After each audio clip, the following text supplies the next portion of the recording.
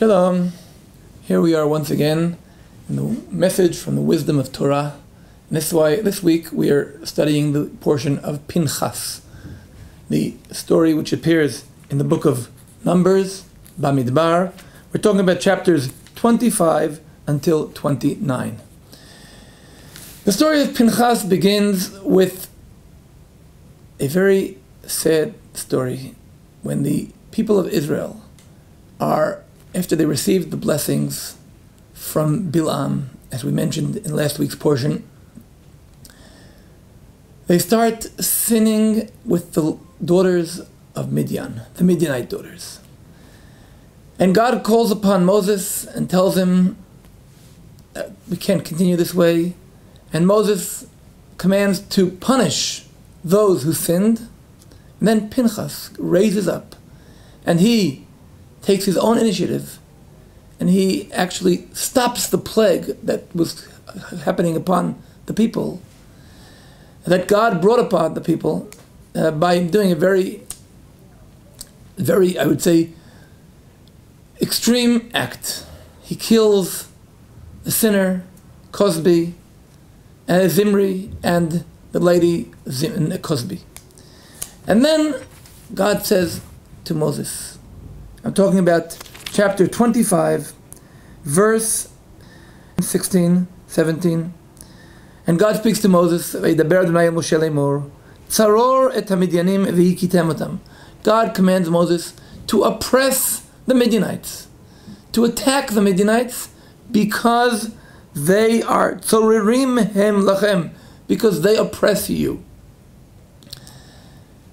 Immediately after that, we would expect the Torah to tell us the story of attacking the Midianites, as God commanded Moses. But then suddenly, the Torah stops and deals with 6 different other topics, until finally, in chapter 31, do they return to the command of God, and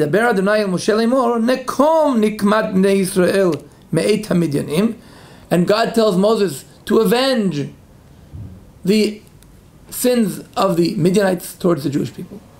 What are these 6 topics that the Torah decides to deal with between the command of Tzaroret HaMidianim, oppress the Midianites, which appears in chapter 25, verse 16, 17, Ted Zayin, Yud Zayin?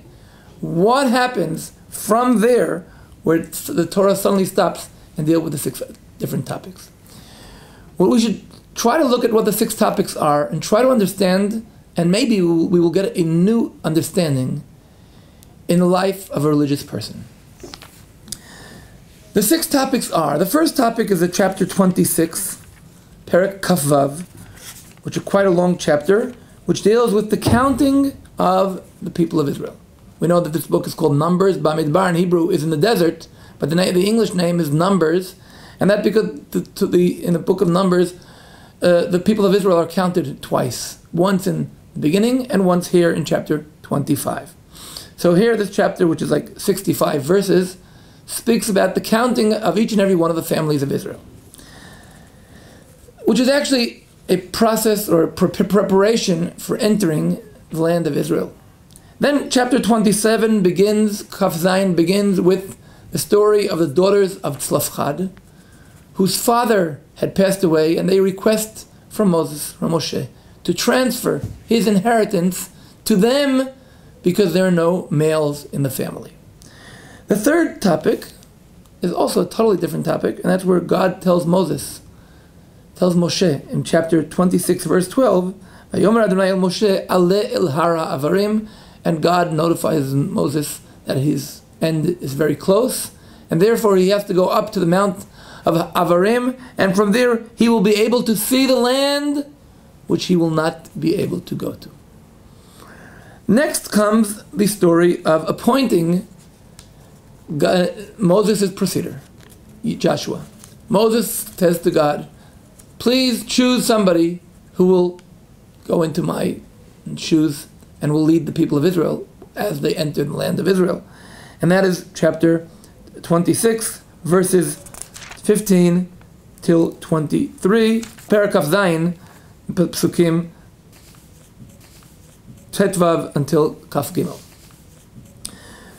Later on, we reach chapter 28, which is also a very long chapter, which also not only 28, it's 28 and 29, Perek Kafchet and Perek Kaftet, which deals with all the offerings, or mainly the public offerings, brought to the temple in Jerusalem.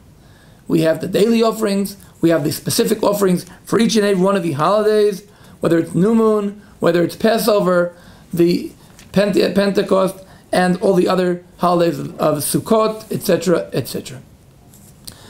Finally, the sixth topic, which begins next week's portion, is Matot, which talks about the vows and oaths, and how to cancel mainly vows and oaths of women. These are the six topics.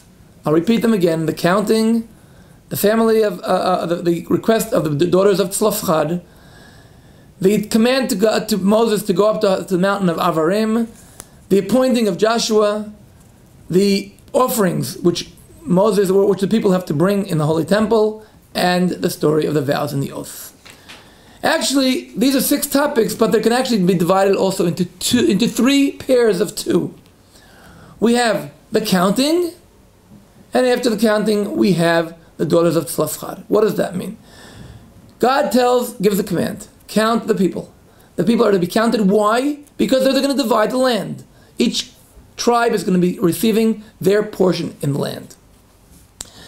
From that story, we have something which is not of the regular process, but we have a family. We're talking about the Tzlofchad daughters that say, we have a special case. We want to receive a part of the land. What do we see here? We have a command, a religious command: count the people, give out the land, and then we have a human initiative, the daughters of Tzlofchad. They're not going to just take the word of God and leave it.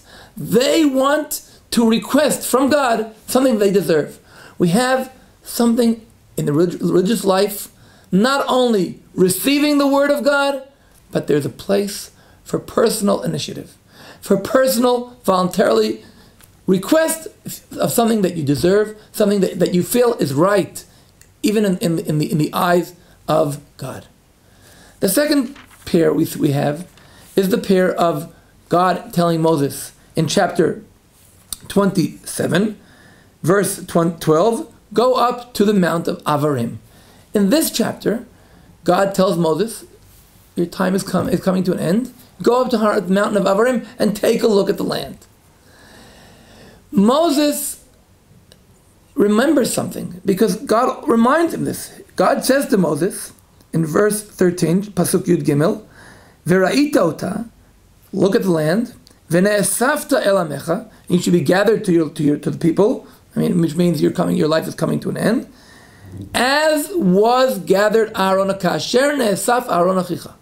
Moses remembers that when he got the command to take Aaron up to the mountain of Hor HaHar, and where Aaron's life comes to an end, God specifically tells him, appoint Elazar, his son, to take over. And here, it's missing. God just tells him, listen, go up to the mountain and take a look at the land. And Moses, from himself, and here we have a very unique pasuk, the only time in the whole Torah. We're used to the pasuk, to the verse, Vayedaber Adonai el Moshe lemor, God speaks to Moses. Here we have one time in the whole Torah, Vayedaber Moshe el Adonai lemor. No other place in the Torah that we have this pasuk, where Moshe, he takes the initiative. It's like he's commanding God. And that's what he says. He says, God, appoint somebody. And here we see where Moses himself teaches us. It's not, a religious person is not one who just takes the word of God and takes it as it is.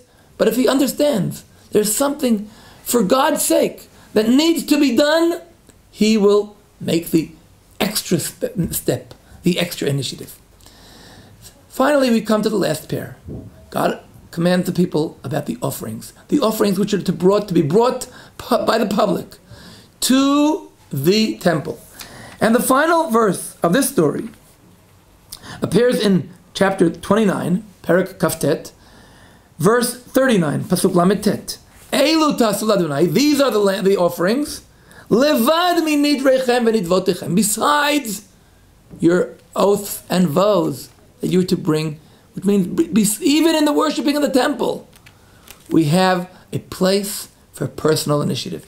And immediately, when Moses tells the story or the command about personal offerings, he does not talk to the people directly. He already talks even to the local leaders. Vayidaber Moshe el Rashei Hamatot. He speaks to the tribal heads. He's not here like giving a command, but he's talking about something which is very, very personal, voluntarily initiative. So the worshiping of God is not only by taking the word and doing it on your own, take it or leave it, or take it, but also personal initiative. And now we get back to the story of Pinchas, where he himself took the initiative. He does something he learned from his teacher, from Moses. Because what Pinchas does here is exactly what Moses did after the sin of the gold calf. And once again, at the end of the story of the battle with the Midianites, we have two stories of donating what they captured in the battlefield. One was a command by Moses tells them they have to give a certain percentage to God. They give it to the Levites. But then the leaders of the battle, on their own initiative, they volunteer and give. And what they give is not only goes to the Levites, but it goes to the temple itself. What we see here is a very interesting story. We have a story of Pinchas who teaches us, especially towards the end of Moses' life, when Moses is leaving, that a person does not only have to take the word dogmatically and do it what it says, but he has to be open to personal initiative. One more point we see over here is that the story of Pinchas was when the people of Israel were referring to the daughters of the Midianites as, I would say, objects of temptation, of lust. The Midianite daughters had no names, Bnot Moav, and suddenly we see here a totally different reference to the women. We have the daughters of Tzlafchad. Each one of them is mentioned by their name. Choglah, Noah, Tirza. Each one of them has a name, and they have what to say. And once again, also in the vows and the oaths, the reference is to the women as personalities and have their own initiative of doing things. The Torah, just by dividing the story of the event in the Midianites, teaches us a very basic religious principle. Worshipping of God is not only taking the word of God and doing as it says, but you should be open to understand reality and to initiate voluntary worship of God in the framework of the Torah. Shabbat Shalom.